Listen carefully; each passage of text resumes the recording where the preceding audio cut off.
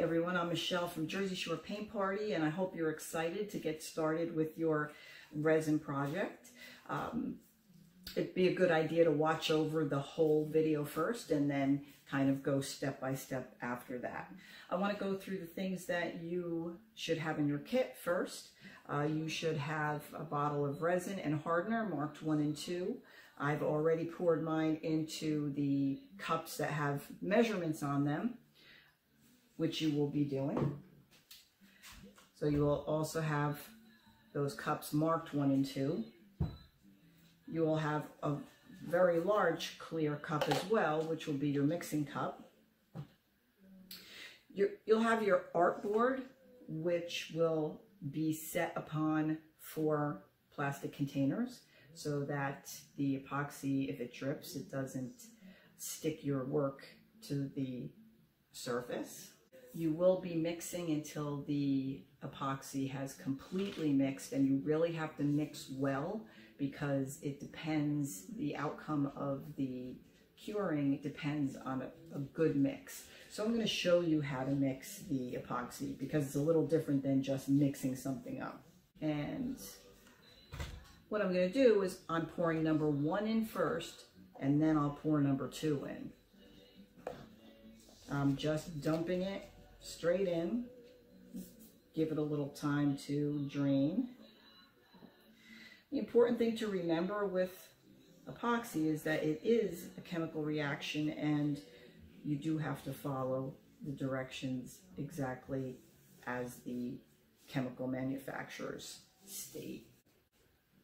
Once that has drained, I'm still going to go in with my large stirrer here, and I'm going to get the rest of that out. I want to get everything I can out of this cup to be sure that my balance is correct. I think I've got all of that. And then number 2.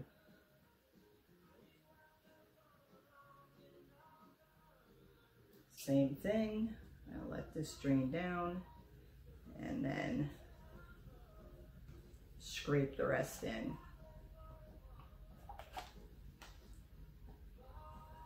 The proper way to mix this is not to go too fast, not to go too slow, but you do have to remember that you could have little areas in the corner of the bottom of the cup that don't get mixed well, so that's why we have a certain technique that we're going to use.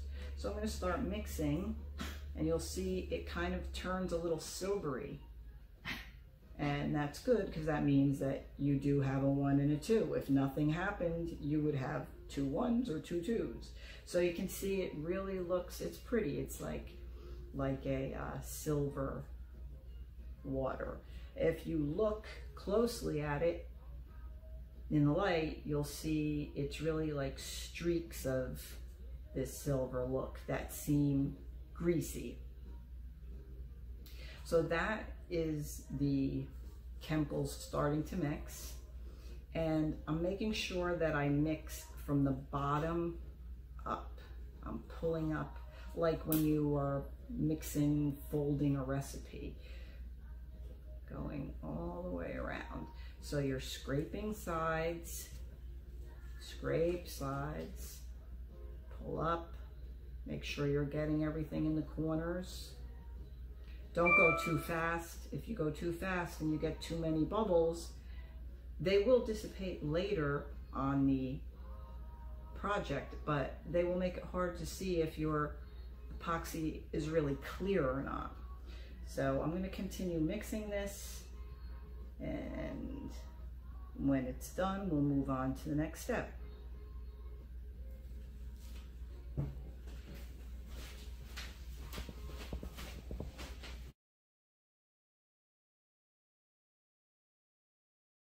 Okay, so I'm going to give you a close-up of how we mix the paints.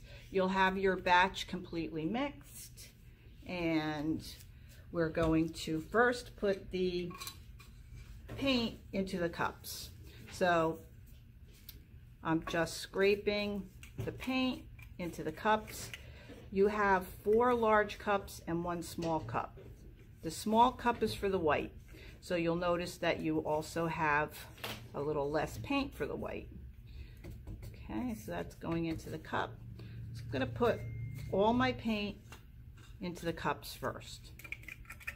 And you'll see why in a minute. Rule of thumb when you're adding paint or coloring to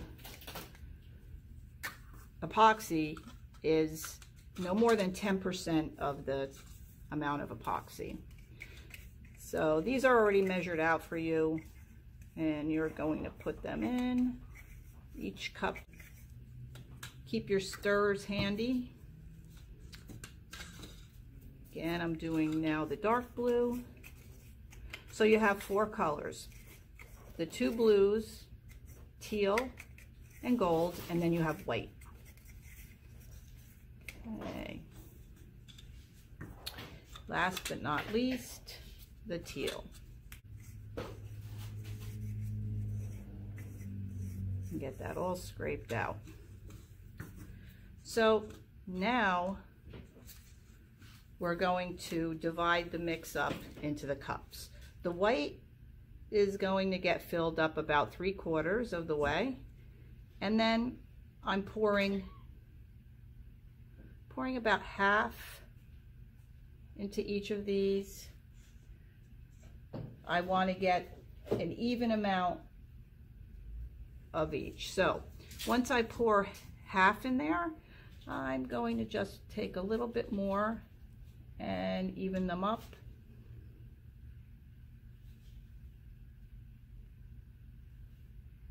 You're going to end up having about 3/4 of a cup in each of 3/4 of this cup. Okay, so if by chance you had a little more or less in one and wanted to pour it out, you could do it because the paint will not mix into the epoxy until you mix it. So when I'm stirring this, you'll notice that it looks ribbony, and we want to make sure that ribbon effect gets totally mixed in.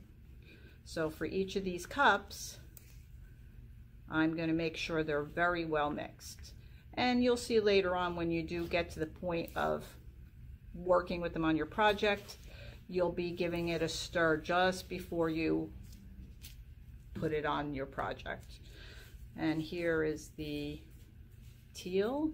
It looks really cool, this marbling effect, but you don't want it to do that on your project. So you can see I'm really stirring it up. I want to make sure the paint is completely mixed into the epoxy. Now the gold is for your beach, and it really looks so pretty when you're mixing it. But again, you want to make sure you have gotten rid of any of those ribbony effects. Okay, that one's good. The white is the least. You use the least amount of white in the project. That's why your cup is smaller, because you're using this for the waves and the surf. And it also is about 3/4 of the way full. Once they're all mixed, then you're going to go on to your next steps.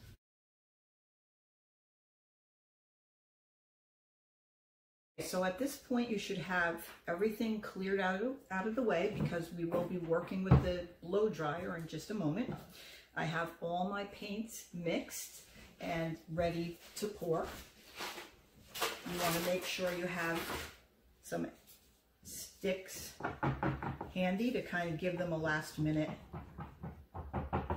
stir. And you're going to start with the beach and then come to the far away end of the ocean and go back.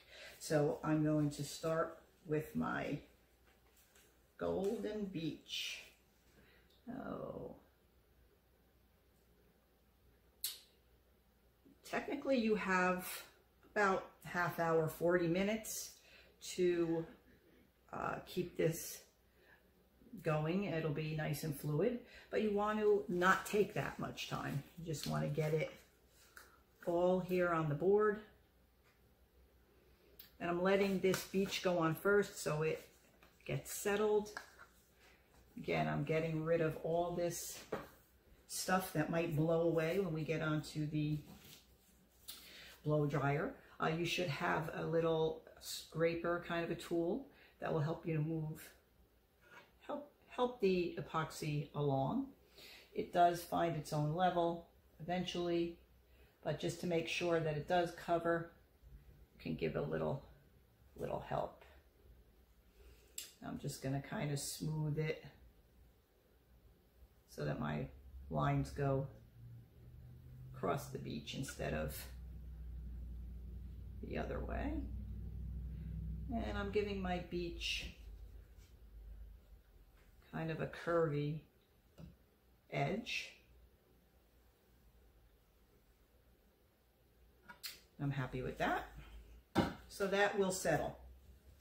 Now I'm going to the far end of the ocean, and I'm starting to get this dark blue on there. The further away the water is from you, from the beach, the darker it's going to look. And I am going to pull some streams throughout the middle, so there's kind of like a meeting in the middle. The next color I'm using is the medium blue, and I'm starting that near the dark blue, and you can see it's starting to move around a bit. The epoxy's finding its own way. When you start this, you're not taking any break in the middle. This is continuous. So if you want to look at this a couple times before you do actually do it, before you've mixed your epoxy, that might be a good idea. So you should be familiar with it and you'll be able to keep working. I like to use the sticks to help it along. You can do that, or that little spatula thing. You'll have both. And it will go over the edge. That's why we're lifted up on cups here, so that your board doesn't stick to the plastic underneath or anything else. Okay. My last color will be this beautiful teal. And the teal is coming, I'll give it a little bit into there too. And I'm coming as close to the beach as I can. I don't want to let the beach mix into the teal. Gonna work that a little bit with the stick. Get everything out of your cup. You'll have extra in the end. It's interesting to like pour your extra on the plastic sheet and see how the shapes peel off tomorrow. And remember, you're leaving this alone for at least 24 hours. You should really not even move it or touch it until it's cured for the 3 days. Okay, kind of thick on here. Getting closer to my beach. Okay, I'm gonna let some of my color kind of shift down. It's okay to manipulate the disc a little bit to get everything where you want it. You see, as I'm moving it, eventually it just smooths right up. We want to get all this done and ready before we start with the blow dryer. Okay. So if you like to have the colors traveling throughout the different layers, you can just kind of pick some up and travel it about.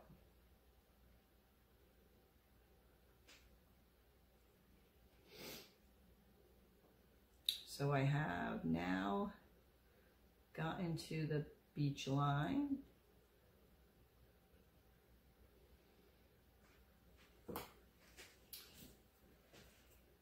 And the last part will be adding the white that will create the ocean waves.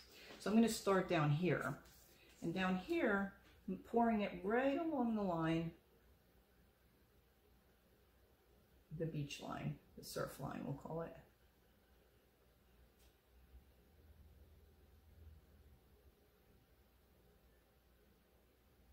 Okay, so that's a lot there. And then I'll bring up, I'm going to use the stick to kind of give me a little more control of where I'm going to put it. I'm going to put some more here.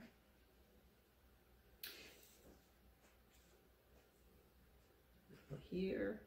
Now, if you like the look of a lot of crashing waves, you will just add a little bit more. You don't want to add too much white because if it starts to all mix together, you won't see the beauty of the swirling of the waves. Okay, so I'm going to turn on the blow dryer. I'm going to work from the beach side. I'm going to turn this so that you can see it from that side. I'm going to move the wind across the ocean from the beach. I'm going to start with the lowest setting, and then I'll move up to the higher setting. And again, I don't want to do too much of this. One thing to remember is you should have control of your wire, and don't blast it on right away, because you don't want to you want to try to control it a little more. So I'm starting on low.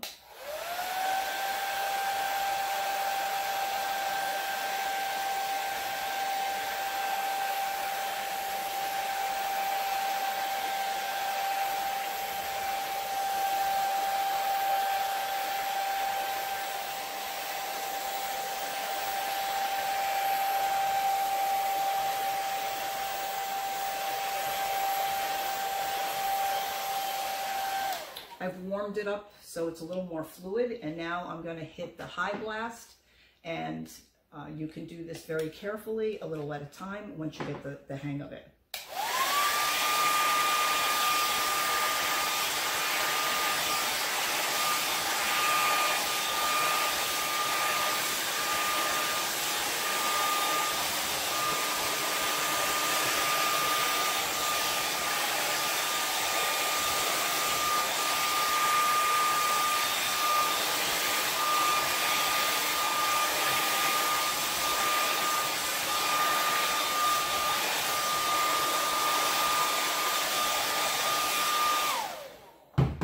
I have some nice ocean rippling there, and I think I'll add a little more white just to give it a little more drama back here. Saw how I changed direction a little bit. You'll get a feel for it once you start. And I'm going to work that now.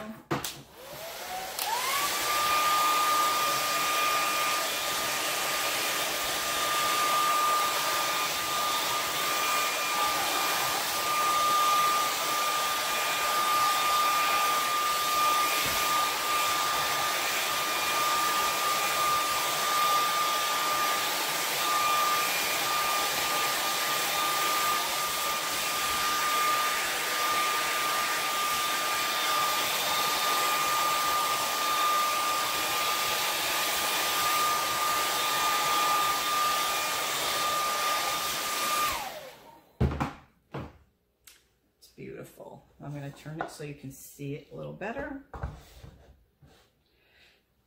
Now, if you wanted to, you could add some crushed glass onto here, like maybe in the waves. You have a couple starfish you can add if you like. Most people kind of just want the ocean look, but if you do decide to use your starfish, All you have to do is just settle it in. I got a little paint on that one. Oops.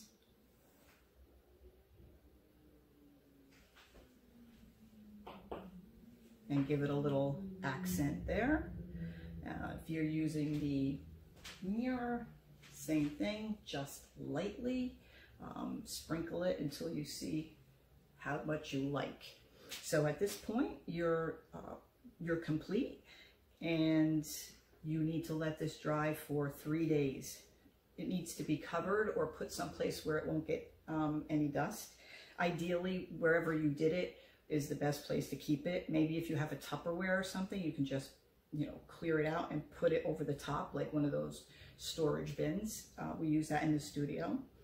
And once this cures, it even looks more beautiful. So I want to thank you for going through this video. Watch it a couple times to get comfortable with it. Real important to control your wire with the blow dryer. Make sure it's not running into your disc and ruining your patterns. So thanks again, and I hope you all have a great day. Bye-bye now.